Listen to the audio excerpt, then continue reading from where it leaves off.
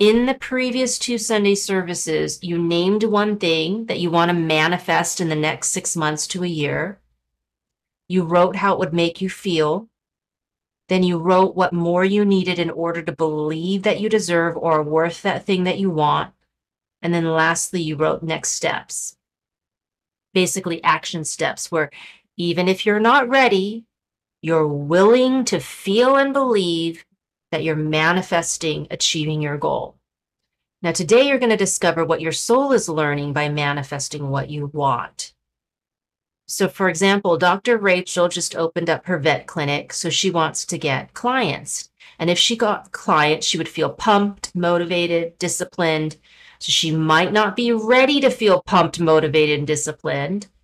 So how would she show the universe and God that at least she's willing to feel those things? And she said, waking up every morning at 5:30 a.m. and taking a mile walk, watching the sunrise. So those are her next steps to get into emotional alignment with what she's manifesting. In order for her to believe that she deserves to get more clients, she needs to be consistent and focused, not like having her attention on all these different projects, because if she builds it, they'll come. So she might not be ready, but she's willing to be consistent. So how is she going to show God and the universe that, hey, I might not be able to, but I'm willing. Okay, well then have a strict schedule and focus only on the vet clinic. Don't do all the other side projects or save those for Saturdays. So those are her next steps to start being willing to feel worthy of the universe sending her new clients.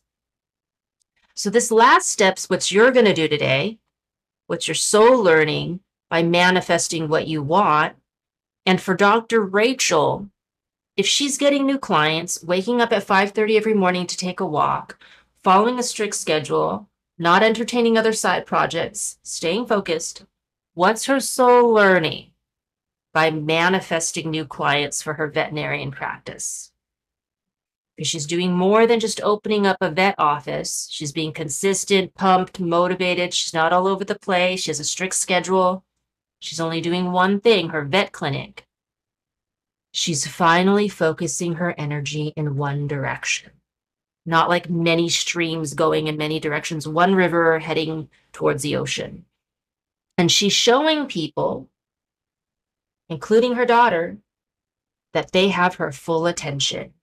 And she's not going anywhere. She's staying put right here.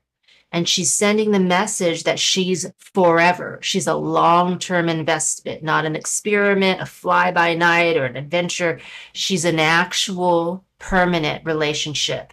She's not spinning like a wheel in all directions. She's the center, and everything else that happens in her life spins around her. So she's not spinning around everybody else anymore.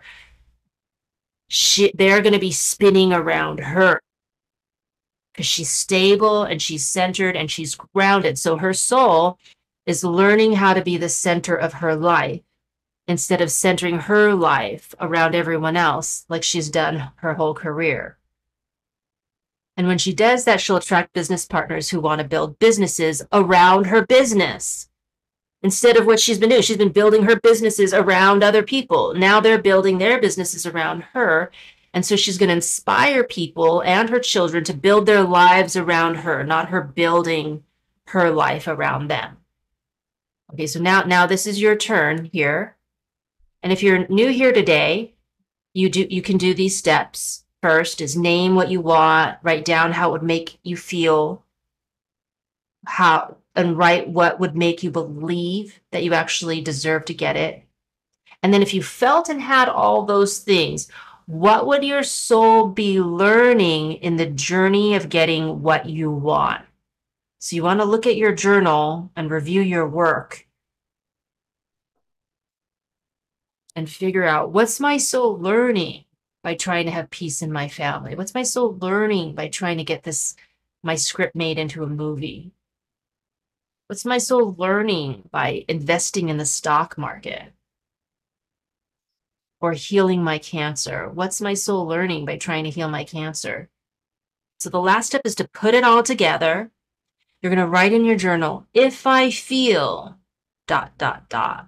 and I believe I deserve by doing these action steps, and my soul is learning, then I can have, and then write what you're manifesting.